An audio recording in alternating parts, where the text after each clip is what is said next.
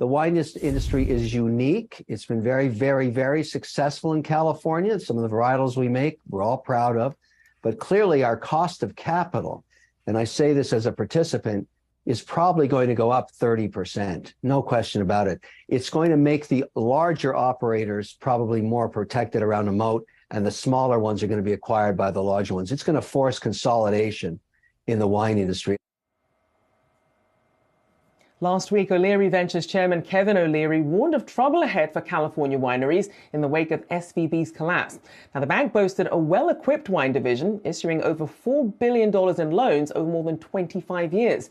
Many vineyards are now unsure of where to turn.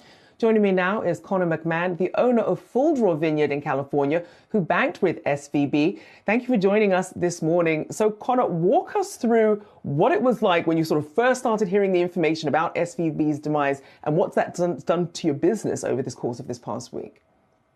Well, thank you for having me on, first and foremost. It was a very nerve-wracking thing, especially being a small startup winery here in Paso Robles, California.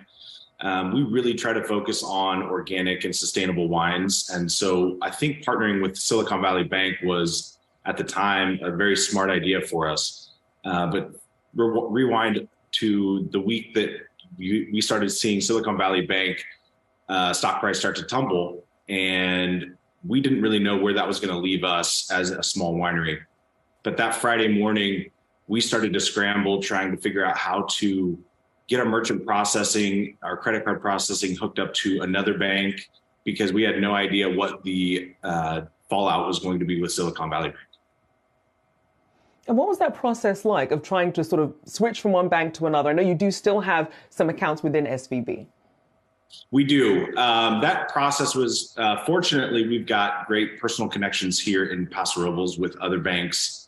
So getting that checking account open was a pretty fast process, but really with the uncertainty of all of our loans that we have with Silicon Valley Bank, we really didn't know where that was going to leave us. It was a pretty scary time. And just having access to our funds was the biggest issue, because being locked out of our operating line of credit, we had no way to know if we were going to be able to make payroll and continue operations in the vineyard. So really getting capturing any revenue that we had coming in through the winery was our most important goal, and getting that other checking account open with the other banks was very important. And I can imagine it must be particularly difficult, given the seasonal nature of your work, given the time, 7 years on aggregate, in order to really go from planting to being able to produce a wine here. What has that done for your margins, and perhaps your strategy and how you plan on banking? Really, that's going to lock us in with a bank that we can trust long-term, just because, like you said, when we plant a vine, it takes about 7 years for us to see any sort of return on investment, because it takes 3 to 4 years of the vine to be able to come to maturity to produce fruit, and then another 2 years of barrel age and bottle age. So really, when you look at that timeline of 7 years, that really creates a very narrow margin for error.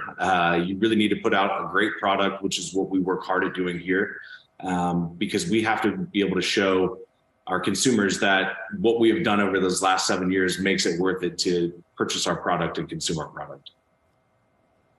And in terms of what happens next, I mean, the FDIC is still looking for bidders to purchase this bank, and they've had to extend that deadline, didn't have enough bidders. What do you think this does, though, seeing this collapse of SVB, and especially when you have such a niche sector here? What does that mean for the future of California wineries? That's a very interesting question. I think what it's going to do is probably push some wineries to finding outside funding versus finding banks, because you have a little bit more stability with some of those investors.